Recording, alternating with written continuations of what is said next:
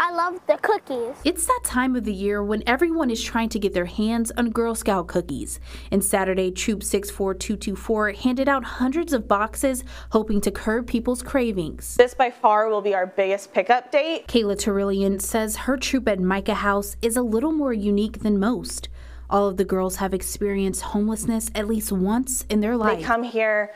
They could have been living on the streets, they could have been living with family on couches, whatever. Being a Girl Scout gives each girl a chance at normalcy. That sense of everyone's going through at least one thing that's the exact same for all of them. For Raquela, wearing her green sash gets her ready for the future, but not without having some fun first. I love Girl Scouts so much because you get to play around.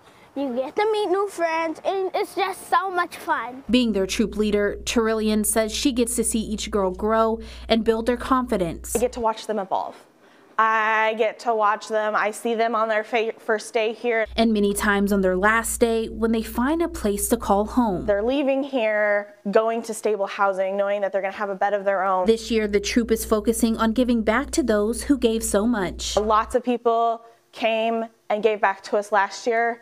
And so this year we're asking you to give back in another way. They encourage the community to pay it forward and help satisfy someone else's sweet tooth. Take one to the person you buy coffee from every day. Give it to somebody else. Kaylee Searcy, KTV, Newswatch 7.